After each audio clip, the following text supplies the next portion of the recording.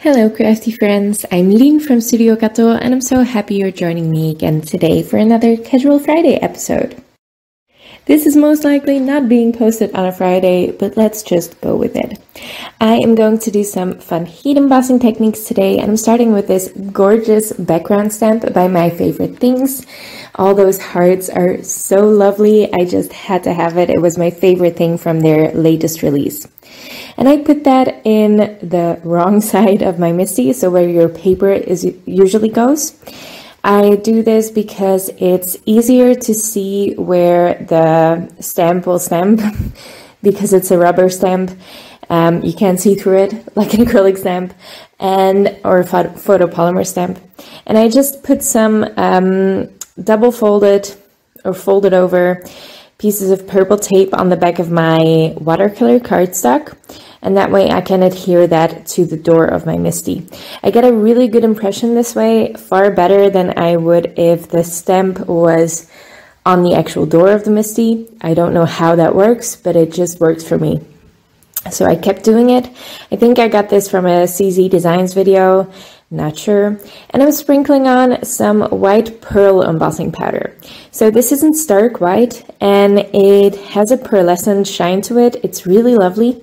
And I'm just going to heat set that, and then I can do some fun emboss resist with that. This is my absolute favorite embossing technique. It's so fun. It creates really stunning backgrounds, especially if you're going to use the watercolors that I used for this. I am once again going to use the Magical Shakers by Lindy's gang. These are indeed very magical. The effects you get with them are always stunning and always very different. And they also have a shine to them, so that's why I chose the pearlescent embossing powder, because that way my entire background will shine and shimmer. Now I taped that down to just a wooden board because this won't warp under my heat tool, while my cutting mat definitely will. I spritzed the paper liberally with water, and then I added some of that shaker dust, and I will also spray that with water. And I just do everything over and over again, heat set it in between, dab away some excess water in between where it is pooling. I will also use a brush just to move all the color around. I'm just playing around with it until I'm happy with it. Now, the more water you add, the paler the outcome will be. So my background is quite pale, but I like it that way because I want my sentiment to stand out on it. I do add a little bit of this darker pinkish purple, but that's mostly to get the purple hues in there as well.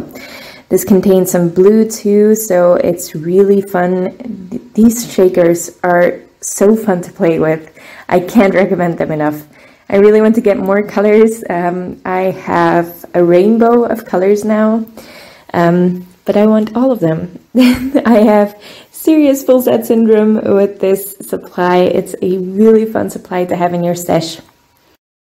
Now, once I'm happy with how that background turned out, I am stacking up some of these Lots of Love dies or die cuts by Reverse Confetti. This is the Lots of Love layered confetti cuts die set. And I die cut 3 layers because I thought I was going to do something else, but I changed my mind. Let's not dwell on that. I do that a lot. So I'm just going to explain what I ended up doing. So I'm ink blending one of these stacked sentiments.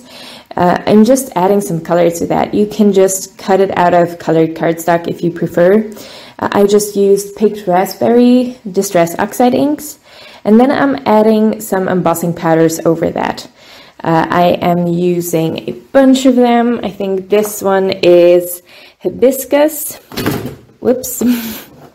It's Hibiscus embossing powder. I also added Velvet embossing powder. These are all by Wow, by the way.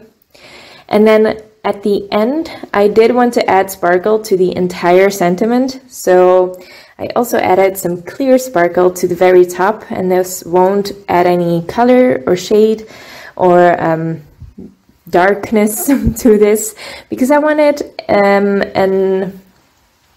how do you say it? I wanted an ombre sentiment, but then I also wanted that sparkle everywhere, so I just added some clear sparkle embossing powder to the very top, just to add some glitter to it and some shine. And that's it. That's my sentiment done, and that's one of my favorite embossing techniques to do. I actually have another video coming up with it. I made a really lovely card, but I can't post it for a while still. I really like how that turned out, and that also uses some embossed sentiments like this. Now I die cut a smaller rectangle from that background, put it on top of a piece of cardboard, and adhered that on my card base, and that just adds a lot of sturdy dimension. I glued the sentiment in place, and then I'm adding some Periwinkle Meraki sparkle gems to add more shine and shimmer. I really love these Meraki sparkle gems, and especially these pink ones. They also shift to turquoise as well. They're so lovely. I love them. And that finishes up my card once those are glued down with some Nuvo Deluxe adhesive. I use Nuvo Deluxe adhesive to adhere anything other than paper to paper, because the Barely Art Precision Craft glue is not strong enough to adhere gems, in my opinion. I made a matching envelope just out of some patterned cardstock. I used my We Are Memory Keepers 123 punch board to fold that.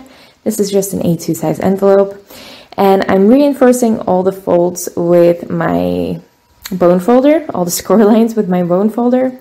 And I'm gluing that together with the Barely Art Precision Craft glue. And that finishes up my project for today.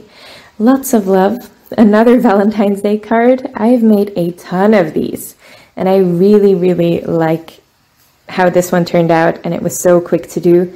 I think this took me 30 minutes, and that's because I embossed it 5 times probably, the sentiment, but it just turns out so beautiful. It also has those domed edges. That's why I love doing the embossing after the die cutting.